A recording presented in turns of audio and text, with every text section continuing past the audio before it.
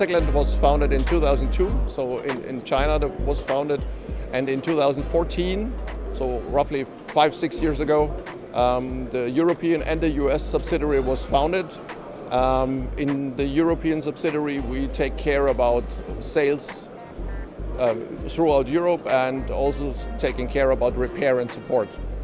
So having the repair and support in Germany or in Europe is quite important, because you have a very short time till your gear is back in your office. So this is, I guess, most important. Okay.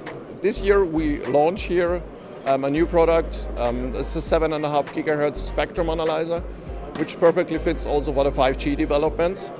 And the special thing about it is it's an integrated vector network analyzer as well. So customers can also work on antenna matching, impedance matching, as well as doing classical spectrum analyzer work. The spectrum analyzer is a general purpose instrument which can be used for several applications. It starts from EMC, goes down to signal analysis, so everyone who is working on communication above 5G, Bluetooth, all these things around which are in the embedded world, that's a quite interesting instrument for this. We will get a lot of new products in the end of the year, in the next 12 months, and I'm really excited to get this on the table, on the desk, on the customer's desk.